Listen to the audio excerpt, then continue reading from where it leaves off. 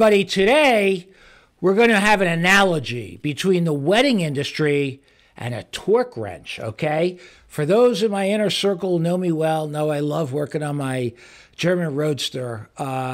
It brings me joy. I love working on it.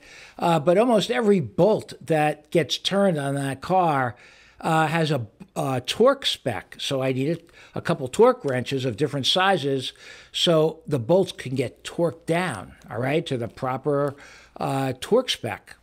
Now, in the West, in the places like the US and maybe Canada, people date.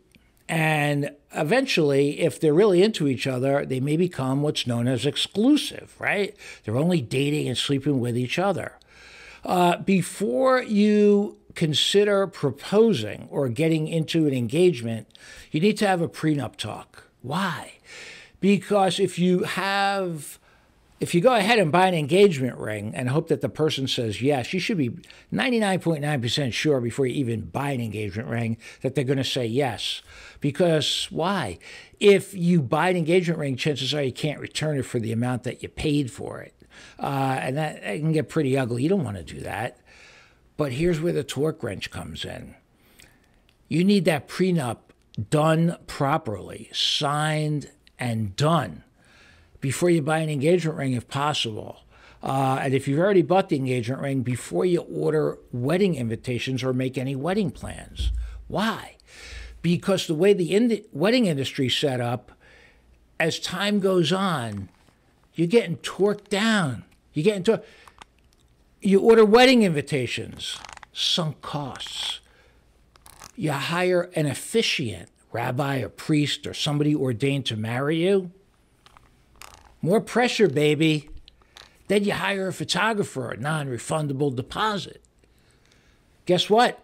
You're getting torqued down. You hire a band or a DJ. Torque wrench.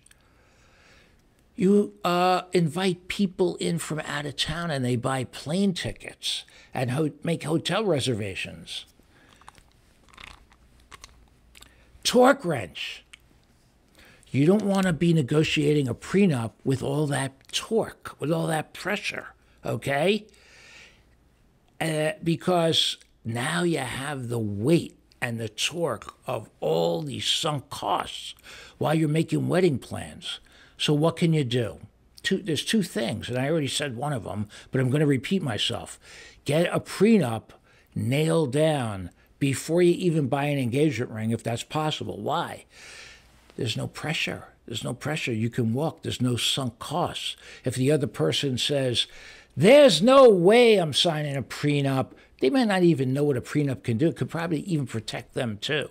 But some people are ignorant. Yep, believe it or not.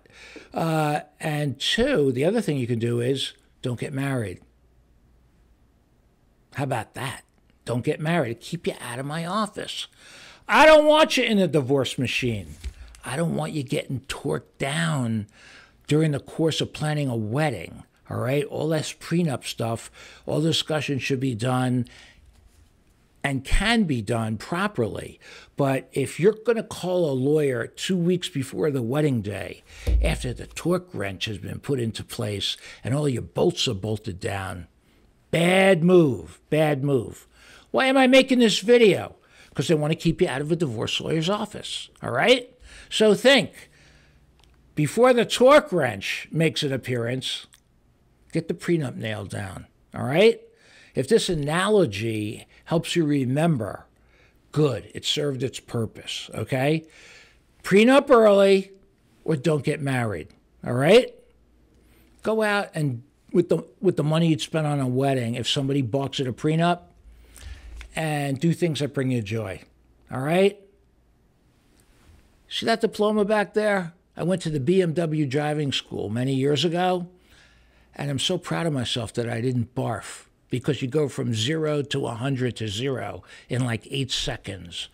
So anyone that's interested, check it out. It was in South Carolina. It was more accident avoidance than anything, worth every penny. Be careful out there, all right? Remember, you don't want to be dealing with wedding stuff while you're getting torqued down. Share this with someone who needs to see it.